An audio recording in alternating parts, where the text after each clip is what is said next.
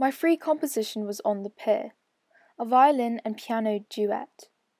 The piece begins dolce, which is appropriate for its sweet melody that utilizes stepwise patterns, complemented by occasional leaps and turns.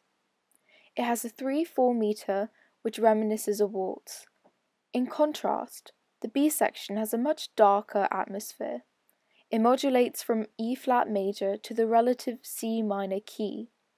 It has a murky ascending accompaniment pattern and occasional dissonance which suggests a different characteristic of the pier, perhaps at night or beneath the pier. After the B section, the listener is then reminded of the A section as it repeats with additional development.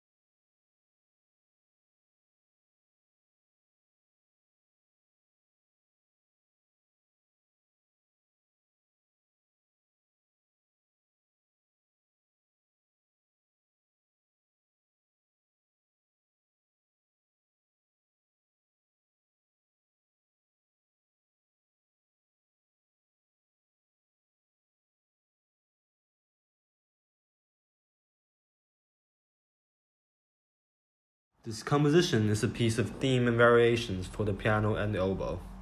That includes one main theme and 3 variations altered based on the theme melody. The melody is mostly played by the oboe, but at the same time, there are contrapuntal moments with melodies in both instruments. The first variation is trying to convey a rather sad mood while also showing peace. It is in the relative minor key of the main theme, and the range of the melody is across several octaves. The second variation shows the change from order to chaos, as it is quite ordered at the beginning. The section increases in volume as it approaches the end, and the ending chromaticism conveys dissonance and chaos. The last variation is a lively and playful section as the melody runs in fast rhythms, and the dialogues between the two instruments imply a joyful mood and end the piece in excitement.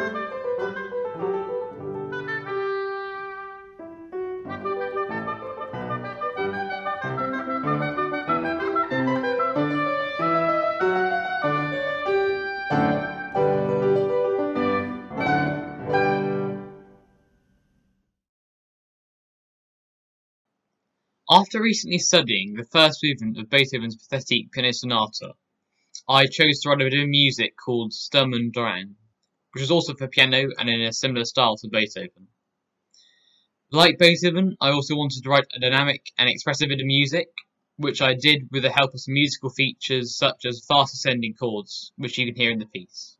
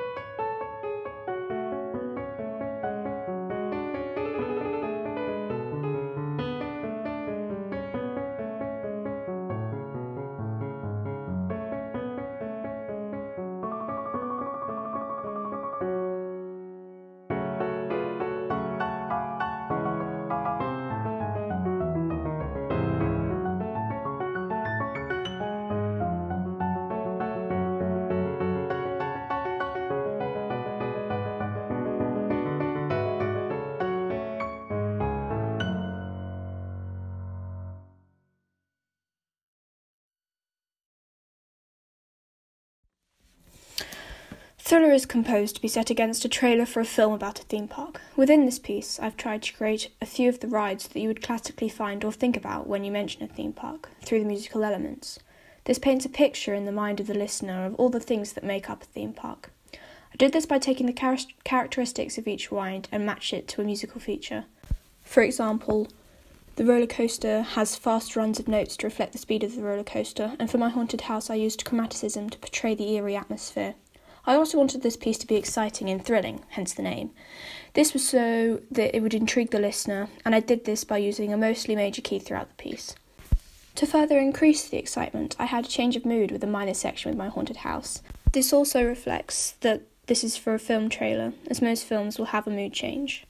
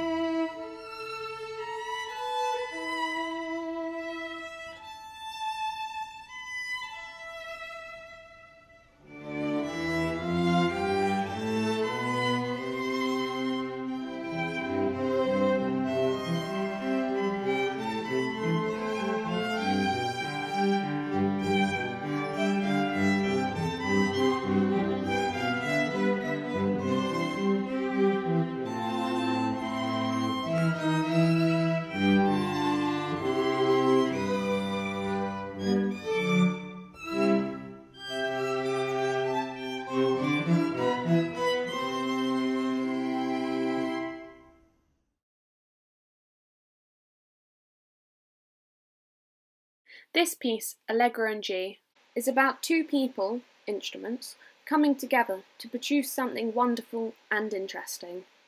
It contains a motif heard at the very beginning, played by the oboe, which keeps returning in various forms in sections A, B, and A'.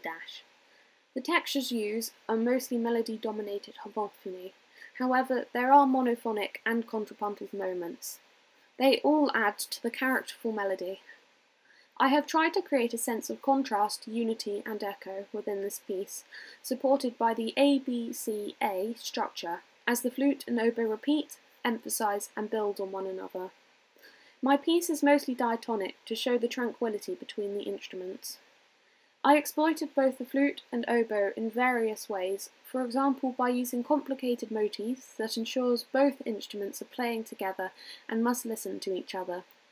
Also, I used a large range of notes, especially for the flute, to ensure I exploit the instruments. This piece is intended for a concert, which can be both formal and informal, at dinners or other suitable locations, for anyone to enjoy.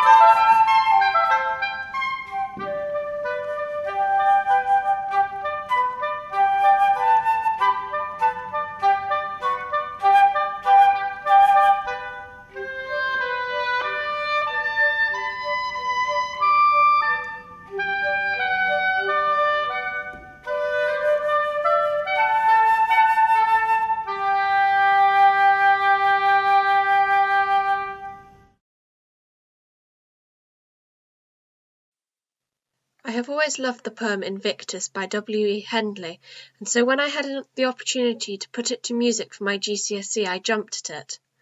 I have always felt it to be a powerful and yet melancholy poem. Therefore I chose to make my music in A minor, which adds to the sorrowful nature of the music, whilst the fact that there are minimal sharps or flats makes it accessible to many musicians. Diatonic harmony with primary triads and regular cadences allows it to have a solid, grounded feel. In the first verse, I gave the piano rippling, constant quavers to give it a feel of magic, and the verse-only structure means that there is no distracting from the central message of the poem. Those among you who know this poem well may notice that stanza 2 and stanza 3 are the other way around in my setting to music. This is because I felt it gave my song a greater feel of building towards the great grand final statement of perfect cadences at the end with the line, "I am the captain of my soul." I hope you enjoy it.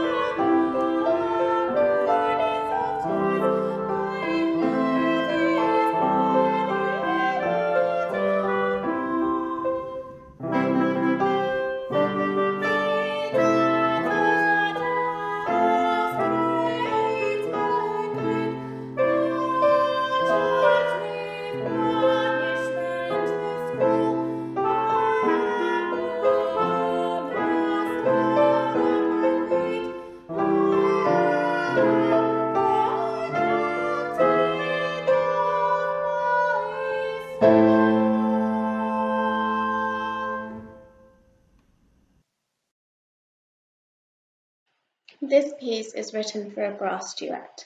For me, my second composition was all about creating contrast between the two motifs. The first one, which was loud, which was fanfare-like, and the second, which was calmer, and making sure that it was clear to the listener that they were two different ideas and what each section was conveying. So I used different musical techniques. For example, section A is louder and more intrusive, with both instruments, the horn and the trumpet, constantly playing. And in section B, the instruments were played quietly and have solo lines incorporated. Once again, development was key, so I made section A have longer notes and section A' have shorter notes and more imitation.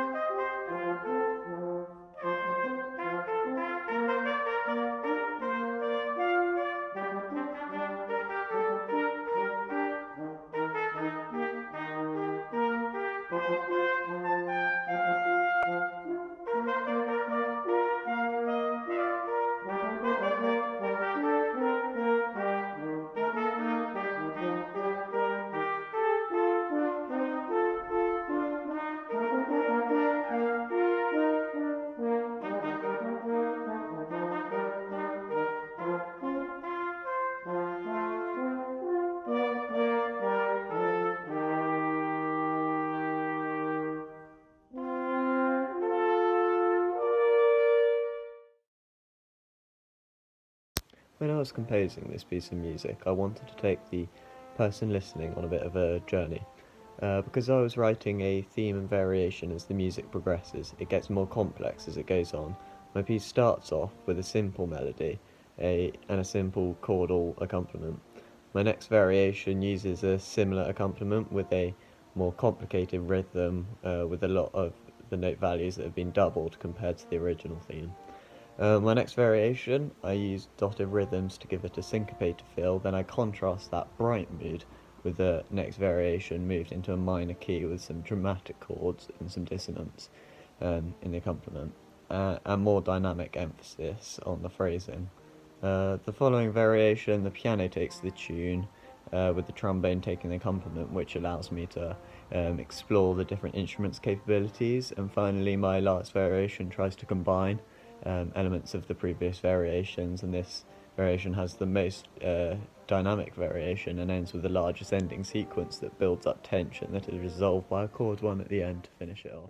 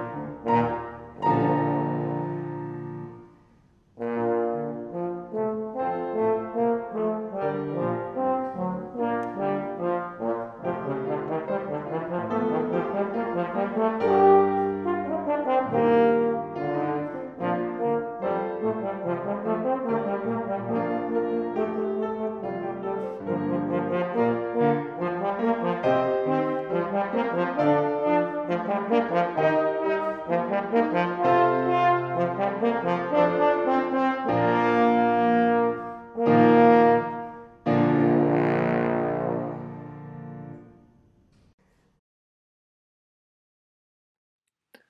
second piece helps one navigate through a theme park with the oboe and piano.